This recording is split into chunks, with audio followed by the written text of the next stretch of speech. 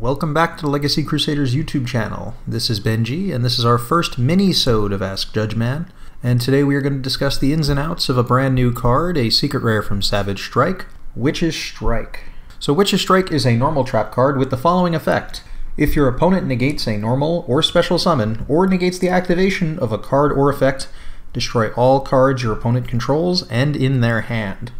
So we're going to talk about the commonly asked questions in reference to Witch's Strike since its announcement. The first part of the card refers to negating the normal or special summon of a monster. So that means if the normal summon of a monster is negated, or the special summon of a monster is negated. Now that includes your regular normal summon, any additional normal summon you might get from a card such as Gem Knight, Seraphonite, or double summon. In special summons are referring to something such as a pendulum summon, or a synchro summon, or an Xyz summon, or a link summon, some sort of inherent summon, or maybe even a effect monster you'd summon from your hand, like a Cyber Dragon. If the summon would be negated by a card such as Solemn Warning, or Solemn Strike, or Evil's Arlogia, that would be an appropriate activation condition for Witch's Strike. Now, the part that confuses a lot of players is that Solemn Warning is a counter trap, and Witch's Strike is a normal trap card. So the question becomes, at what point would you activate Witch's Strike? Because you can't chain Witch's Strike to Solemn Warning.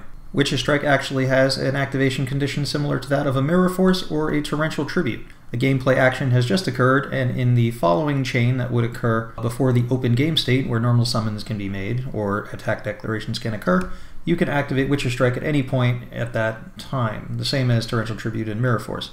If a monster was successfully normal summoned, then you can activate Torrential Tribute in the next chain, even if you wanted to activate another card first, such as Wabaku, and then chain Torrential Tribute.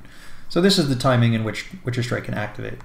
The second question is, could you use it in the chain following the activation of a card such as Ash Blossom and Joyous Spring? And the answer is no.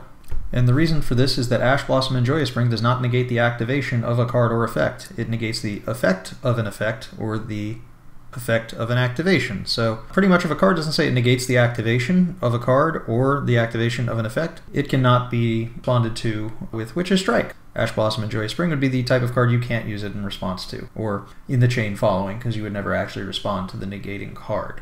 An example of a card you could use Witch's Strike in the chain following would be Altergeist Hexstia. Now, Altergeist Hexstia negates the activation of a card or the effect of a card, so it negates the activation one way or the other. So no matter what it's negating, whether it be the activation of Breakthrough Skill by flipping it face up from a set position or using its effect in the graveyard, Hexstia's effect is to negate the activation of that card or effect. So either way, it's negating an activation and therefore fits the criteria to use Witch's Strike in the following chain. If you found this mini-sode helpful, make sure you subscribe and click the notification bell that you don't miss any of our future updates and releases.